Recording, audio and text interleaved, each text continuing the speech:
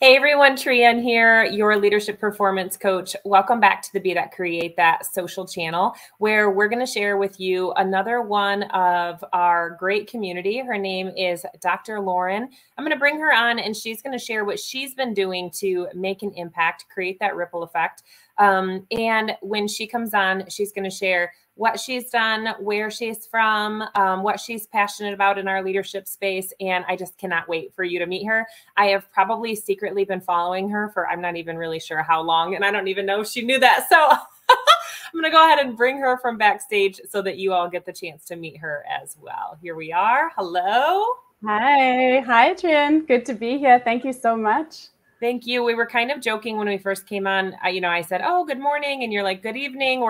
So why don't you share with people where you're from and what you do and what kind of led you into this coaching space that you're in now? Oh, with pleasure. The where you're from question is relatively difficult. We're kind of all over the show, but originally I was born and raised in South Africa.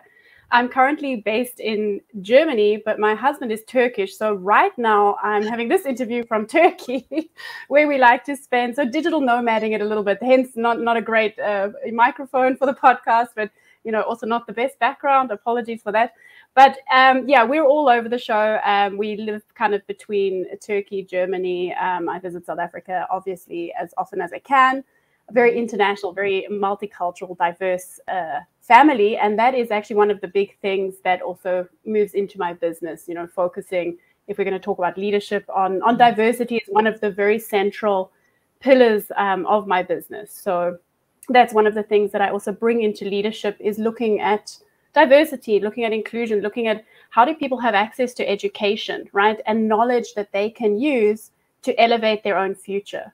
Right. So the name of my company is Elevated Futures LLC. And that is simply because in a nutshell of all the things that I do, I believe that everyone should have the opportunity to elevate themselves, access to the knowledge, the information, and to the guidance that they need when they make the decision and they are willing to commit, because not everybody is, right? If you want to be exceptional, you've got to do things that not most people are not willing to do. I think we've all heard that quite often. And so that's the foundation of my business.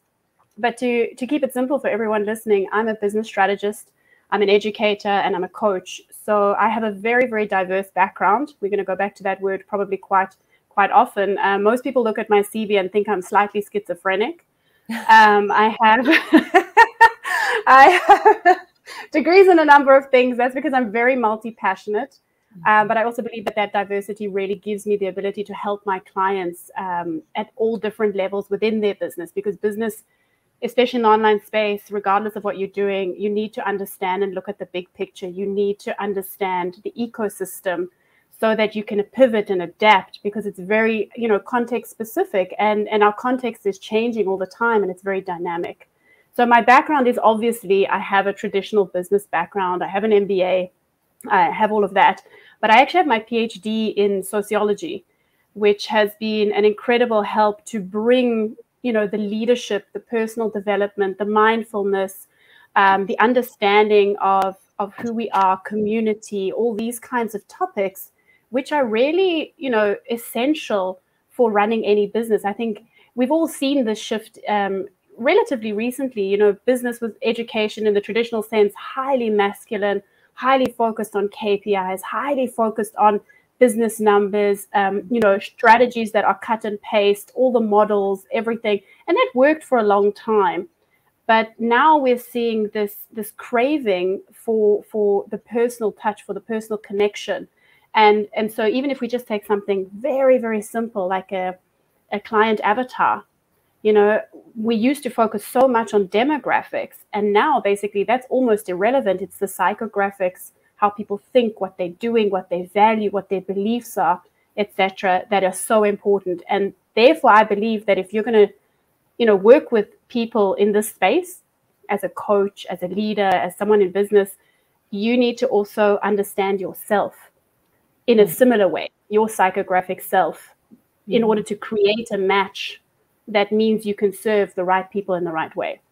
Yeah. And that's easy. People come to us and I wouldn't say that not as a whole, think that all the problem is with the other people, but they definitely do. I feel like even, I'll take a topic so much as communication. Why can't I get my team to listen to me? Exactly. Okay, well, let's go back. Yeah, exactly. How are you communicating? What are they hearing? What questions are you asking? And I feel like business has definitely changed in that way, where it's not always about the leader being the resource, but the leader is teaching their group to be resourceful. And that is quite absolutely. Yeah, absolutely. Self-sufficiency, right?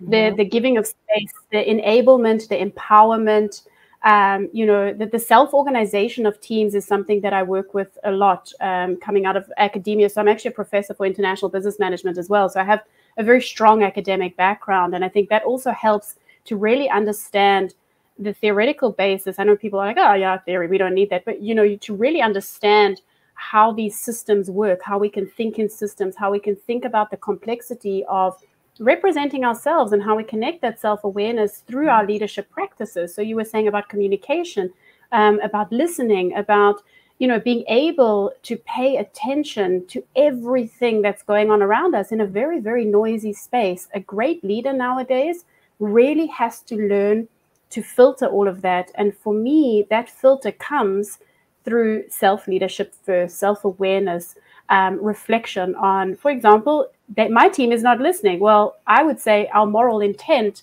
is the most important check that we can use there to say, well, how did I give that message to my team? And what was the reason for that? And so that is, as you say, an incredible shift and something that's always at the center of what I do with my clients, because in your business, especially I think many people in the groups, in our audience are solopreneurs. They are running their own businesses. They're doing everything all the time. It can get very, very overwhelming. So that ability to recenter and self-check and align is essential, because your business is you and you are your advantage, right? You have to create yourself.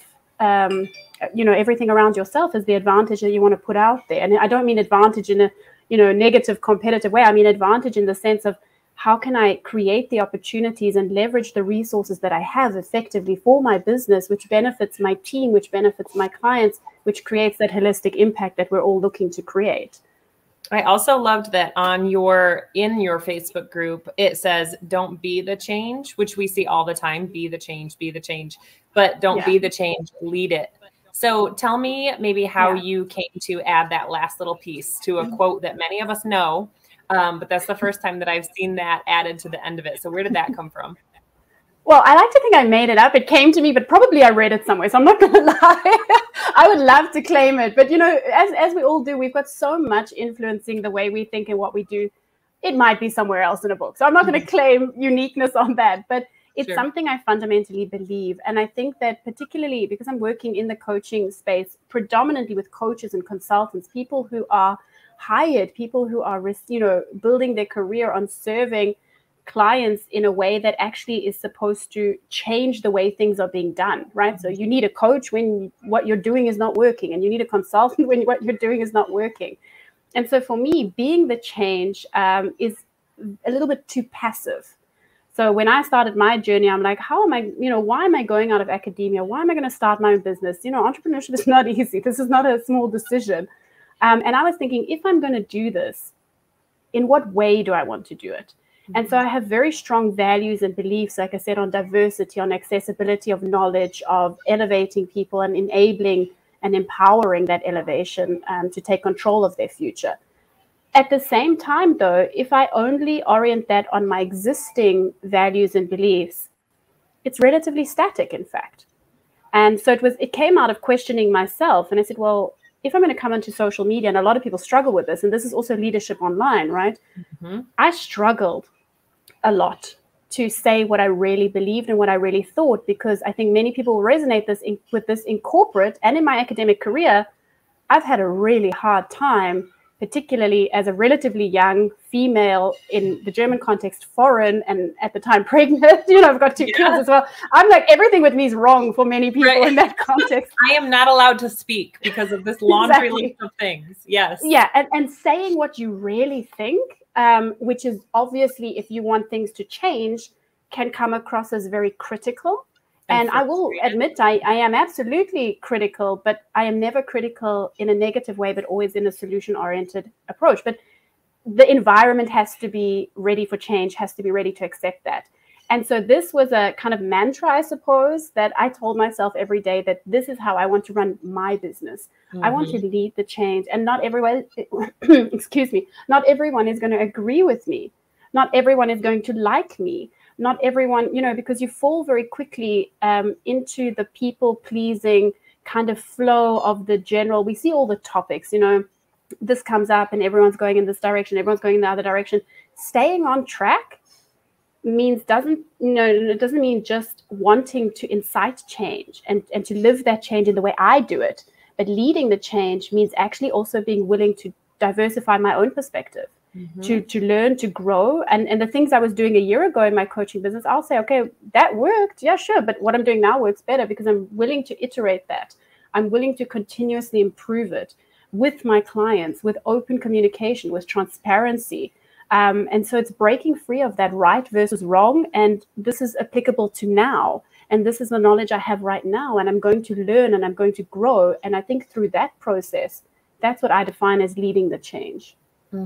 And leadership itself is about that adaptability. And I would even ask you, what does leadership mean to you? And I think you've kind of already verbalized that that we have to be adaptable while we are leading these other people and accountable to what we are leading. Yeah. And admitting mistakes. I mean, there's, I think there's also, unfortunately, this pedestal culture still, where if someone hires a coach or hires me, I'm the expert. I'm and you deliver something. This is like master planning in a city, right? I make my perfect plan and then we follow it and we deliver. And that's just unrealistic in the complexity of the global economy, in the world, with the online space. That just doesn't exist anymore as a context. So there's no point trying to work like that. And I think that leadership in this space is about understanding that context to the best of your ability at that point in time, taking responsibility, admitting mistakes, being very, very transparent in what we do. I believe that in this space, particularly online, the number of people and programs out there that are challenging the industry and the way that coaching is defined is very difficult. So I see it. We've got a spectrum that is kind of really polarizing at the moment of mass mediocrity with AI-produced courses and books and whatever's going on. So people are making a lot of money that way, sure. And I'm not judging it, I'm not criticizing it. But as a coach, as someone who is fundamentally an educator, I'm on the other side, and I believe they're in excellence. And that's where leading the change comes from, and my definition of leadership comes from as well. Because I don't mean excellence in an elitist way. I mean excellence in you being excellent for what you want to do in the way that you want to do it to elevate your future. Yeah, in talking with people about don't be in the comparisonitis. It's what is the best version of you. So here's my best version of you. Here's where we are right now. What is in the gap? And stop looking over there. What is in your gap? And I feel similar about the AI generated books and all those things, if that's what people are wanting to do and that's where their authenticity. But for me, it's more about if I put these thoughts out there, they had better be mine because I built a credibility of I'm a leader and people are going to listen to what is being said. So I have to be very careful and then accountable to what it is that I'm sharing. So. Absolutely. And, to summarize all of that, I work with a model, my framework is an advantage quadrant, which I developed over many, many years to deal with exactly what you're talking about, that shift in complexity. And it is about excellence. It's about understanding your expertise, the excellence of what you can really bring to people to help them in their lives, regardless, of what kind of coach or consultant you are, knowledge service provider you are. I work predominantly with service providers. And there's value excellence. So how do you translate that into something that adds value, that is kind of like productizing your knowledge? That's number two. And then number three is very, very much your adaptive excellence. How good are you at rechecking yourself? Because in the center of all of this is you as a person, your values, your beliefs, your self-awareness, your self-leadership. So your adaptive excellence comes from understanding what you're doing, why you're doing, and always with intention. And the fourth level is really about collaborative excellence. And I think this is a big one for leadership as well. Leadership doesn't mean, you know, in the traditional sense, I'm up here and you guys are all following me, but it's really about understanding how do we create synergies? How do we create these win-win collaborations? Now, collaborations are difficult. You know, everyone's like, oh, I'm all about collaboration. Of course. But I've had collaborations that have been an absolute disaster. And that was, I think most people would not admit that, but it's true. I think most people have, right? Yes. And when I looked and analyzed, you know, those failures, which I think is a big part of leadership as well, say how and why did I fail, or did I learn? I know we're not supposed to say failure, but you know, it tanked. Let's be honest, it tanked. Oh, for sure. Yeah, I've been like, and I looked at that.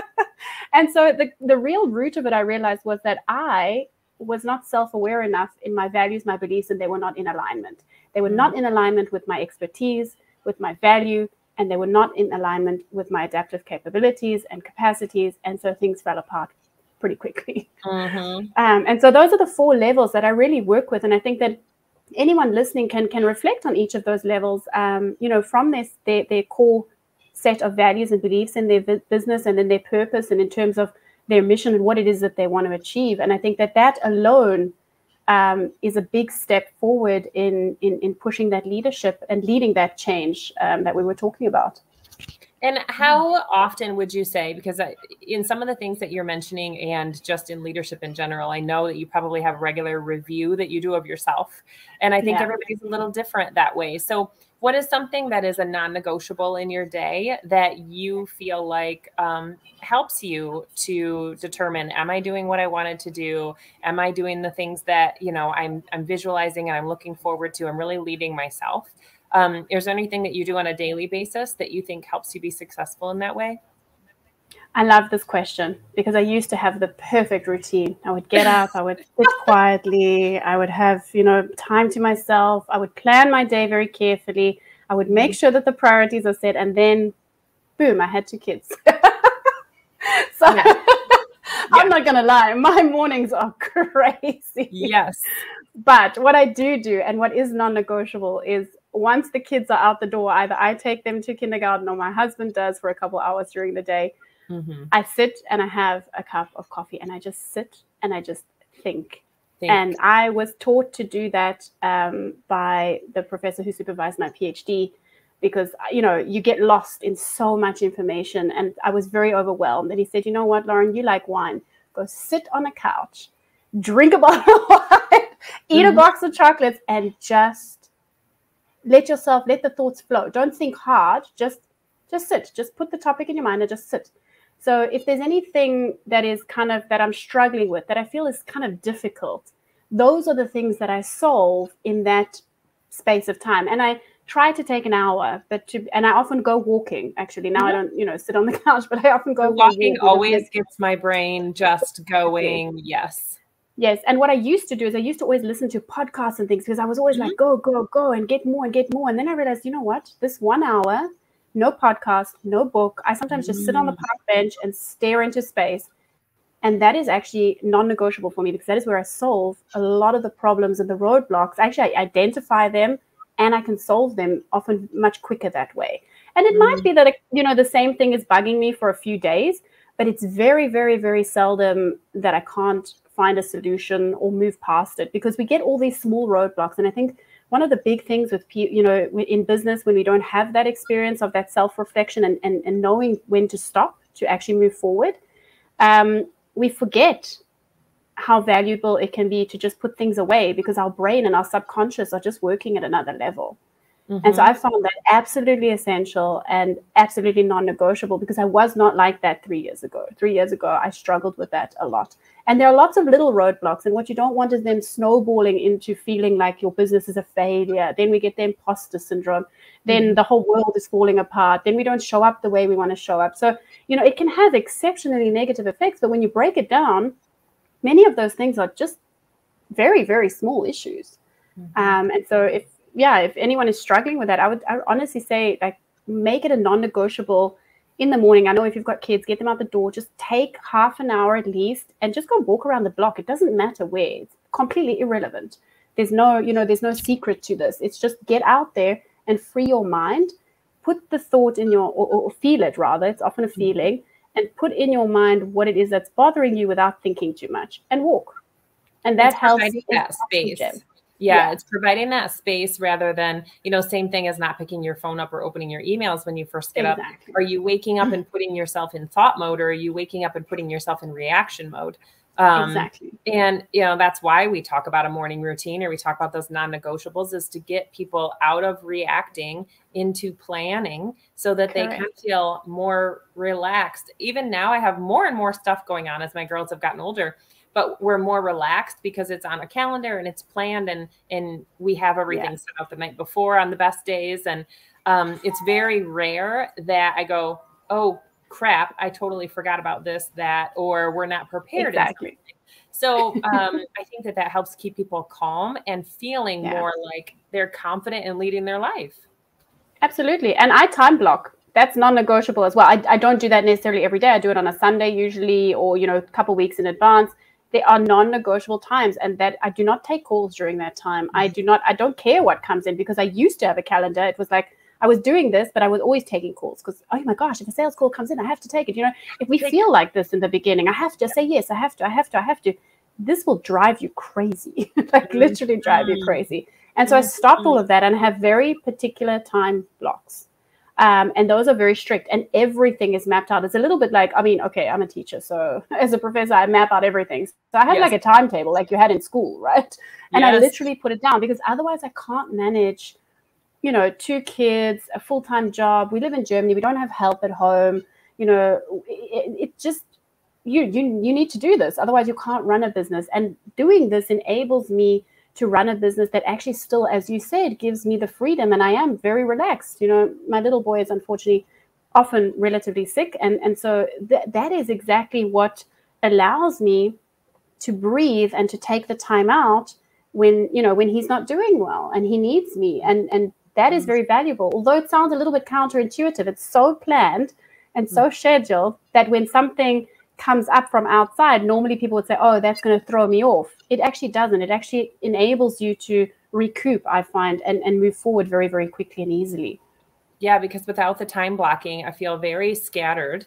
However, because, you don't have a lot of time to switch from one thing to the next thing to the next thing. But I found, similar to, I do all my interviews on one day. I do all of my typing and working on one day. One day is a restaurant day. As long as I can keep things separated, then I'm not losing the mental focus that it takes to switch hats from time to time. I think a lot of people underestimate that. That's a great point. That context switching like literally kills your brain. And it doesn't matter. It's not about intelligence. It's not about anything like that. It's not about how good you are at multitasking.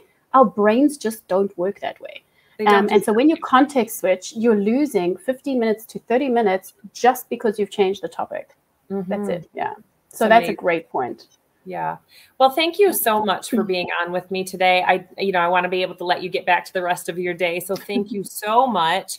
If you could share maybe one thing that you're creating or you're working on that you have a vision for in the near future, what would be something that you're working on right now?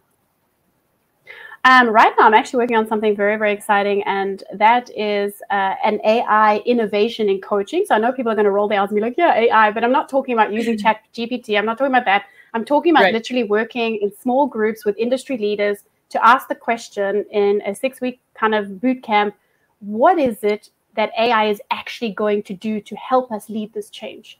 And so looking at different topic areas like lead generation, sales, but also client service. How do we coach better? Can AI help us actually coach better? Because I don't believe that AI is for writing my book. I don't believe that AI is for creating all my content, but I do believe that AI is not the future. It is our current reality. And we as leaders and as coaches and people who want to see this industry thrive, we need to take the responsibility and really ask the tough questions of what can this really do for us, for our businesses, for our clients, to improve the industry? And so I'm working with another renowned educator and academic as well. And we're developing this program right now. So actually, we're looking for some market researchers. Anyone wants to answer a few questions and you're a coach and you would like to know how AI is really revolutionizing things, I'll pop the link. No, we're going into deep market research for that. So that's very, very exciting, I think, because that takes it to a whole different level. And then, of course, I'm developing my own coaching programs and things like that. Sure, of course. We're always evolving and adapting to what our clients need, but also what we need. So I love that. Absolutely. Well, thank you again so much Thank for you, being on Trienne. here today and Thank sharing you. what you have going on and how you're making an impact so that, you know, hopefully we can inspire others to do similar things. And if nothing else, for them to say, oh, well, that was interesting. Maybe I can do something with that. And then we create that ripple effect. That's wonderful. Absolutely. I love that. Thank you so much, Trienne. Thank you very, very much. Yeah. Thank you guys for being on this episode on the Be That Create That channels. Hopefully we will see you on the next. And until then, get out there and make an impact, make a difference in the world. And I guess I'm going to add to this, lead the change, not just be the change. Absolutely. Wonderful. Let's do it. Thank you. Have a good day, guys.